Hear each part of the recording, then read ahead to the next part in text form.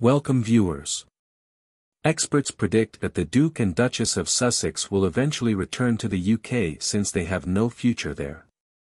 Stay tuned, this video explains all.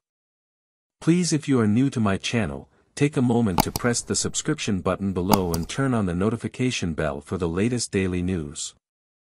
Apparently realizing that they have no future in the US, Prince Harry and Meghan Markle intend to move back to the UK for better possibilities. An analyst claims that the people of America and Washington have mostly ignored the Duke and Duchess of Sussex. The world community wasn't exactly coming up in droves, according to royal expert Daniela Elser, to hear the Duke speak at the UN in New York. While Meghan is reportedly attempting to make her way into US politics, Washington has disregarded the Duke and Duchess of Sussex, according with Elser. The Duchess has yet to establish herself as a major force ahead of the upcoming midterm elections, the author claimed. Meghan's cold calling of senators on paid parental leave last year went down about as well as a gluten and dairy-free scone at a Buckingham Palace garden party, she wrote.